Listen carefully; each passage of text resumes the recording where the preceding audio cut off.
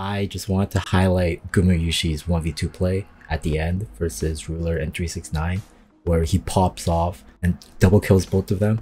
Now, the play itself was amazing, it was hype as hell, but then watching it back over again in slow-mo, Guma played out of his mind, and so I just wanted to show you guys, kind of observe how quickly he moves in such a short amount of time. So I'm just gonna play the clip right now with K-Drill casting.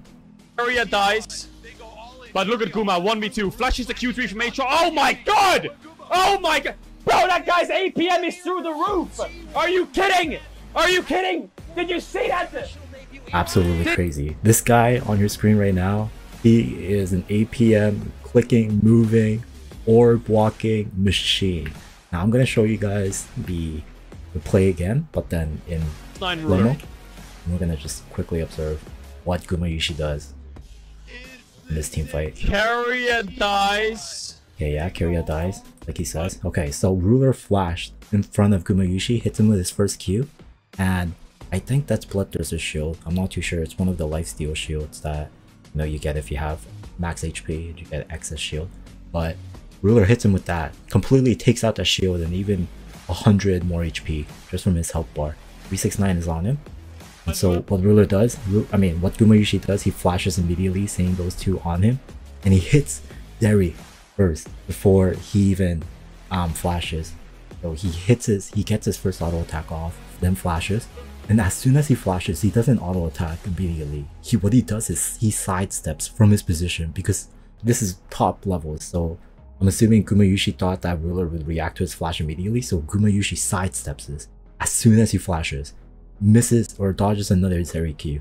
The only thing that hits him was that one Zeri Q in the beginning when Ruler flashed, and then 369's score drinker, and he's only this much HP. I'm gonna show you, or it's gonna show later, how much one Q from Ruler does to Gumayusi, and it's crazy. Like, Gumayusi should have been dead in like 0.5 of a second, but then Gumayusi dodges that Q anyways, still auto attacking Ruler. Now 369 is on top of Ruler. The fact that he's still able to concentrate and auto attack Ruler specifically is crazy. Ruler's taking a chunk, he's already half HP, Guma's still full. There's two people on him.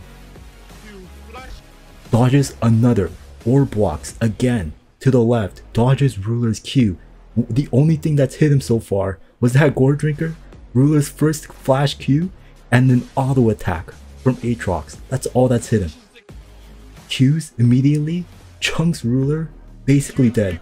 And now it's gonna show here how much one Q and one auto from Zeri does to Gumayusi. Okay, that was two actually. That was two Qs and one auto, and it did more than half of Gumayusi's HP. Gumayusi should have been dead a long time ago with 369 and Ruler just on top of him.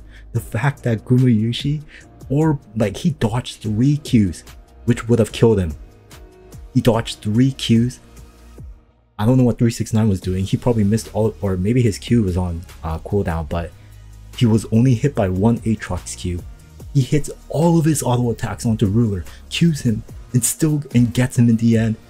Still for half HP, still living, gets another auto attack from Aatrox. So 2 auto attacks, 2 Zeri Qs. Took him to this much. And that was within a span of like, I don't know, 0.5 of a second, because that was all near the end. Bro, that guy's APM is through the roof! Are you too much? Half the speed, but K-Drill's word still stands. His APM is through the roof. Like, he moved so quickly. Wow. Amazing. One more time. One more time. Gets hit by 1, dodges, get hit by 2. Okay, so it's basically, he dodges 2 Qs that would have killed him. But look at Guma, 1v2, flashes the Q3 from Atro. Oh my god! Oh my god! Bro, that guy's APM is through the roof!